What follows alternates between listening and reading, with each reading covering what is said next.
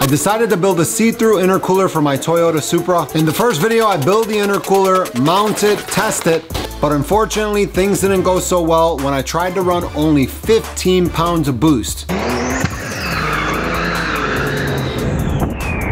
Now I'm back to upgrade it, strengthen it, and then hit the street to do a real test run with some boost. After that, I'm gonna get the car on the dyno, run some even higher, more serious boost to see what's going on inside of the intercooler when running higher boost pressures. Let's go.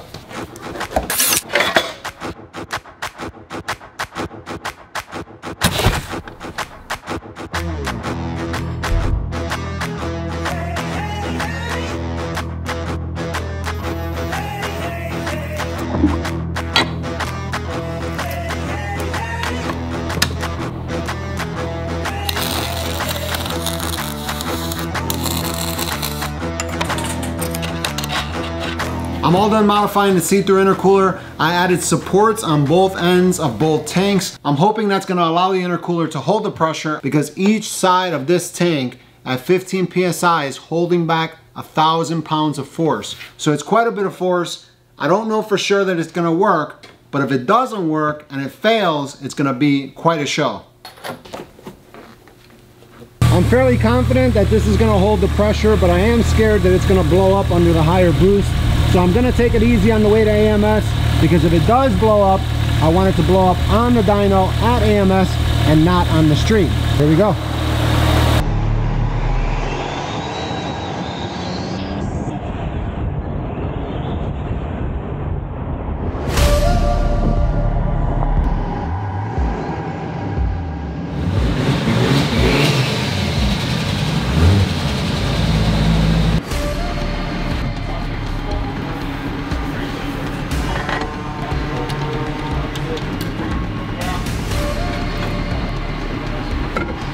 Perfect. So with this hub dyno, does the car still need to be strapped down? Some cases the front might, such as like super high horsepower cars. But doesn't need to be strapped down? No, not at all.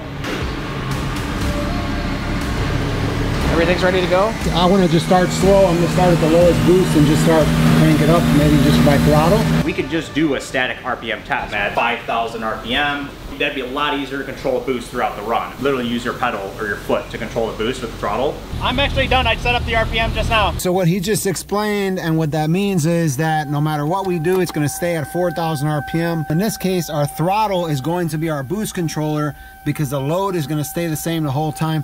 That's absolutely perfect. I'm going to start with a really low boost. Then I'm going to do the fog machine first in the air filter and then in the inlet of the turbo, which I think is going to look really cool. Then I'm going to start cranking up the boost, I guess until it fails. You ready to go? Let's see what happens. All right, hit it.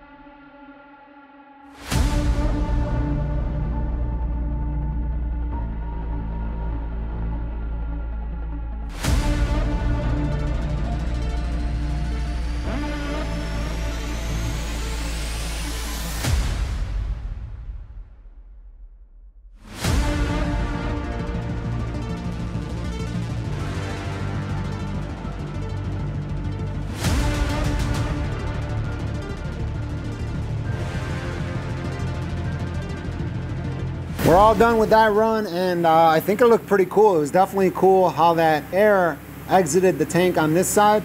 But now we have a problem, of course. The tanks are starting to get kind of fogged up, probably with the glycerin that's in that fog juice. I know everybody's gonna ask me, what are you putting in there? What is that? This is food grade glycerin. The reason I'm making my own fog juice is not only because it's cheaper, but I'm making it more concentrated so we have a nice dense fog that goes into the turbo. it's 1 part glycerin to 3 parts water. That's regular fog juice. So I gotta figure out a way to clean those tanks before moving on, and I think I have just the thing in mind. Wish I had a bigger hose.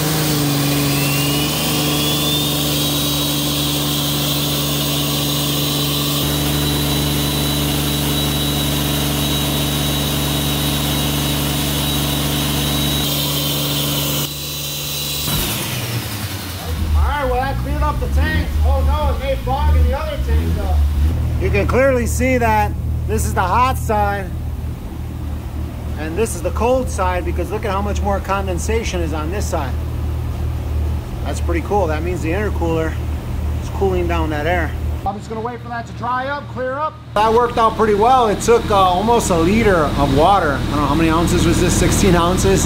It ate up, and it actually worked. Look at those walls of the intercooler. It cleared things up really well. So now we're ready for the next test. Aiming directly into the turbo. Let's go. This is gonna be 0.5 bar or 8 PSI.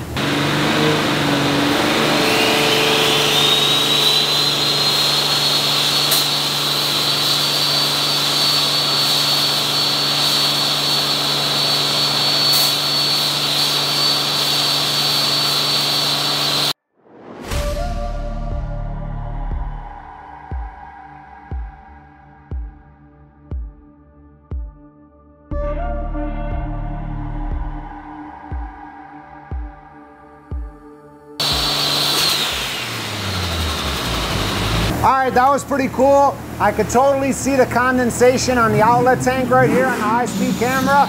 We're gonna do it again. This time we're gonna do about 15 to 20 PSI and see what happens. We got a temperature probe on the inlet side. We're also putting a temperature sensor on the outlet. If the intercooler is doing its job, we should see a difference between the inlet right there and the outlet. The main reason that we mounted the temp sensors right in that inlet like that, so we have them right in the middle, so that's measuring just the actual air. It's not touching anything else, which is really important because that's giving us the actual temperature of the air and only the air going in and coming out of the intercooler. Here we go. This is going to be 15 to 20 PSI. Got everything all set up. High-speed camera's rolling. 15 to 20 PSI. 4-second pulls.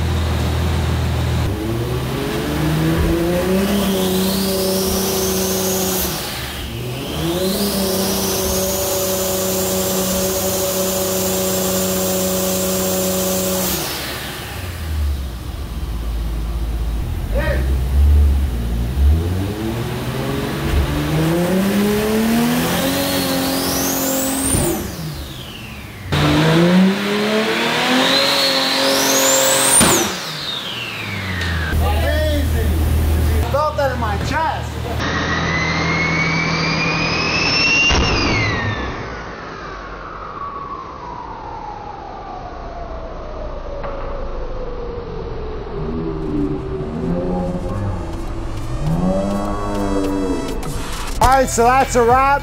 That was a lot better than I thought it was gonna be. We got to see the airflow and we got to see the flashing in one tank, at least a little bit. And one thing I did find really interesting was the temperature difference between the air going into the intercooler and the air coming out of the intercooler. At one point, it was 180 degrees going in and 70-something degrees coming out with no fan blowing on the intercooler, just the air from the fans on the car. That to me was really surprising.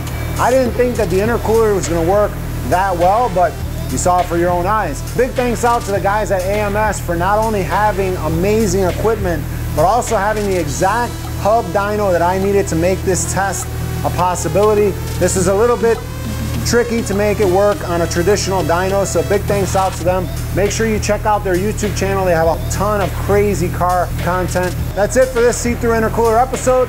Tell me what you think in the comments below. Thanks for watching. That's a wrap. See you next time. And I just want to address why my car looks the way it does, and mainly because this is a street car. This is not a show car.